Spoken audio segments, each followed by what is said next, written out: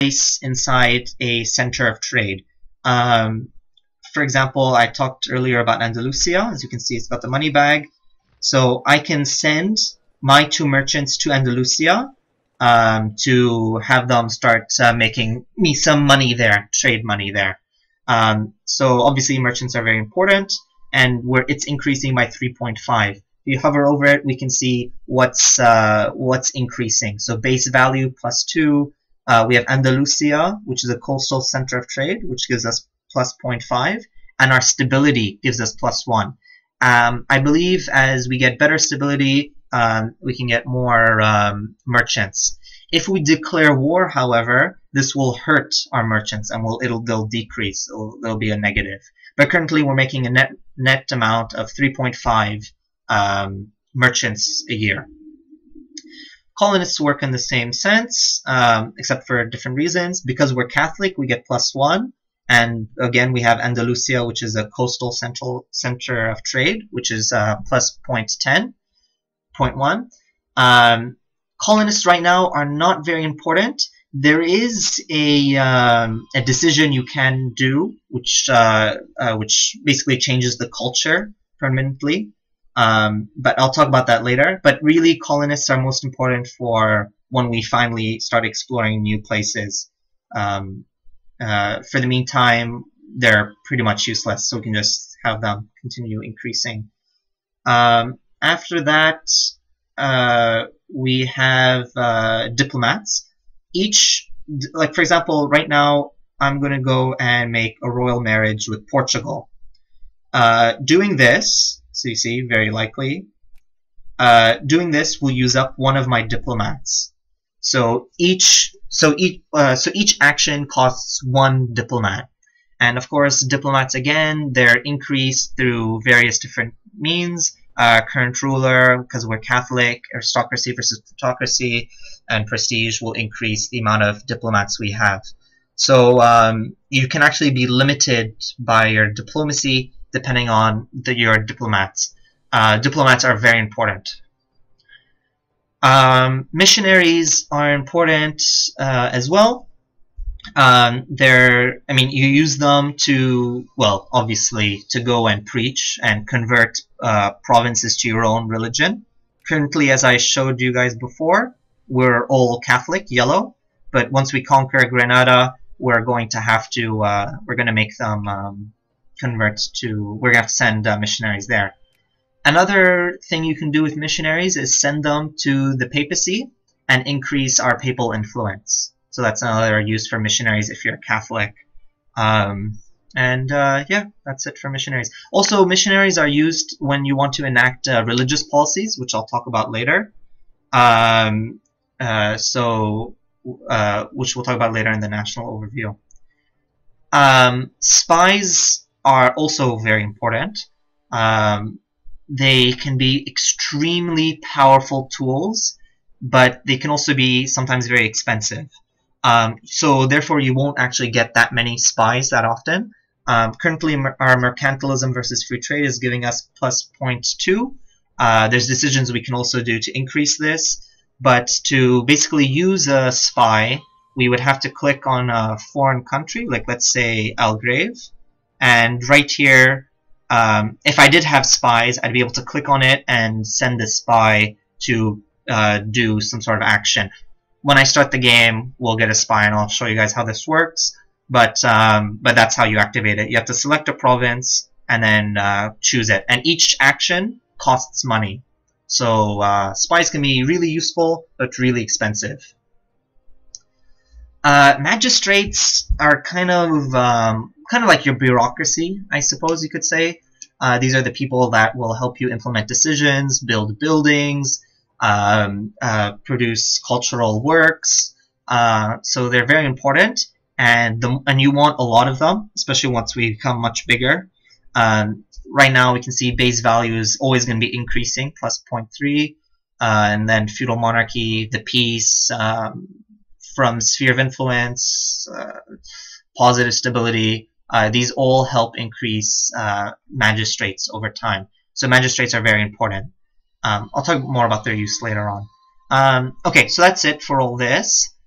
This is the date, so it's Friday the 14th, October 1399. I can increase the speed here, decrease it, and when I want to start the game, I just click here. Obviously, you can just use the space bar to start and stop otherwise.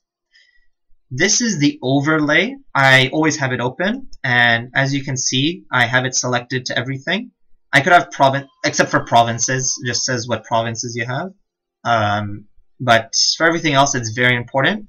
I can see my centers of trade, so Andalusia and Lisboa. So I have three merchants in Andalusia, which is mine, and 2 merchants in Lisboa, which is Portugal's. You can have a maximum of up to 5, and then a 6th, which means you have a monopoly on it, which you can only get at a higher tech group. We can see our armies, so we have Guardia Real, which is over here, and Ejército de Andalucía, which is over here, and we can see 8,000, 1,000. And navies, basically. So we can see we have 18 ships, our Armada Real. 18 ships does not mean 18,000 like it does for troops. 18 just means 18, and I'll talk about the different types of ships later. But we can see them by their icon here, and I can take them out. Finally, for our main interface, these red banners will come and go. These are telling us that we have to do something, that there's something that's pressing, or just reminders. They're basically reminders, I guess you could call them. They're very useful. I mean, you'll always use them. This means we have to change our slider, domestic policies, which I'll talk about later, free advisor slot, we have to hire advisors, and this means disputed succession. I can't actually click on it, but it means where are there disputed successions. If you remember, I talked a bit about personal unions between Denmark, Norway, Sweden, and Lithuania and Poland. So this basically means countries I could perhaps seize them and make them into a personal union with me. Again, this does not mean I take them over, but it means I can link them to me, and after a certain amount of time, I believe it's 50 years, you can integrate them into your territory, like what I'm going to do with Aragon later on in the game. So prestige, so this all depends on, as you can see, by prestige.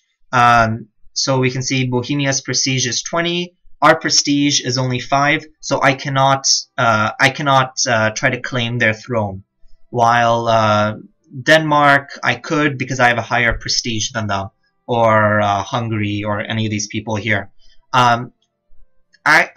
To be in a to actually claim someone's throne, though, you need to have a royal marriage with them. And once you have a royal marriage with them, it'll become green, and then you can claim their throne. Currently, we don't have any royal marriages. I just sent an offer to Portugal, so we can see them. Are they even on this list? I don't think so. Yeah, I don't think so, no. But if they do come on this list, then I can claim their throne. Same what we're going to do with Aragon later on. So that's that. There are many other red banners, and as they pop up later on, I'll show. To the person who's asking about the mouse cursor, there is no mouse cursor because it's for better quality. If I had the mouse, it would slow down the speed, the frames per second. I hope that's not a problem to everyone. I'm trying to have it show the tooltips. Okay, so that's that. That's everything here. Also, just a little fun thing. You can actually kind of see your towns growing over time. So for example, Toledo, I can see it's a small town right now, but Badajoz, which has much smaller population than me, we said 4,000, has a much smaller town. Over time, these towns will increase and get bigger and bigger. And also, it depends on culture groups. It's something I like. And also, you can see on the map centers of trade like this. The harbor, where there's a harbor. And also, this Salamanca here means that there's a university. So there's a university here. There's also little different signs which I'll talk about later on. But obviously the flag means which allegiance, the territory has allegiance to which country. Okay, so that's that. Let's begin with national overview, which is very important. For national overview, we have several different tabs: court, economy, military, religion, government, all the way to missions and decisions. So let's start with overview.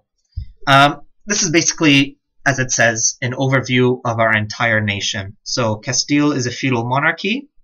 Our primary culture group is Castilian, and our Castilian is in the Iberian group. If you remember, I showed you guys the culture map mode. So we're all part of the Iberian, which means that the same culture group is Catalan, Galician, Andalusian, Portuguese, and Maltese. But we also tolerate Andalusian. And later on, if you control like a very large amount of a certain group, you can make them you can tolerate them. For example, let's say I conquered if I conquered Navarra, I would be able to put the Basques into a tolerated group after a certain time. So primary culture group is very important. It's very important that provinces you own are of your culture. It's okay if they're not, but you will have a lot of disadvantages, and the people will despise you, so on and so forth. This is our king, Enrique III Transtamara. We can see that we have 5.9 prestige and everything that it's affecting. Uncontested claims is decreasing our prestige. If you remember correctly, we have cores. We have cores on Granada and Almeria. So these uncontested claims are decreasing our prestige. So we're going to have to do something about that, which we are. Yeah, and as someone is saying in the chat, you get income penalties and higher revolt risk as well for lower prestige.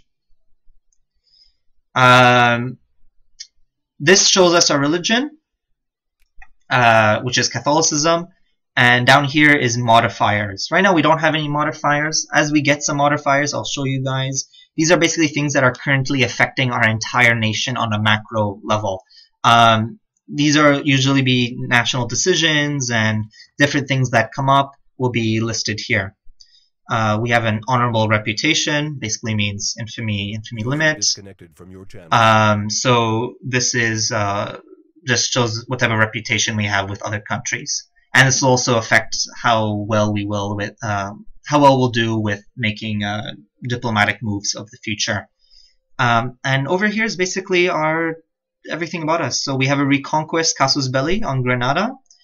I'll talk about casus bellis later. We have a holy war casus belli. We're guaranteeing the independence of the knights, the Knights of Rhodes specifically, which is over there. So we're the sphere of influence of the knights, so they're in our sphere as well. We view Aragon, France, Portugal, and England as a natural rival. Thankfully, Europa Universalis IV is going to greatly expand on this natural rivals thing, but it basically shows who you might have. For example, we find France to be a natural rival. So if I go to England, they feel threatened by France, Burgundy, Golden Horde. So because we both feel threatened by France, we have a slight. They're more likely to offer alliance or help us because of that. But as I can see here, yeah, they're not threatened by us, but we're threatened by them. And we have a mission and good relations with Portugal, which I'll talk about later. And this is basically our relations with everyone. So from positive 200 to negative 200. So at the very top is the Papal State, which we have 150 with, which is good for our Curia, for making us the next Pope, controlling the papacy. And at the bottom we have Granada, which is obvious because we're going to smash them. So that's that. So that's the overview. Again, if you have any questions, feel free to ask. Oh, And one last thing, we have create vassals down here. Right now, Galicia has a core on Galicia right over here, as you can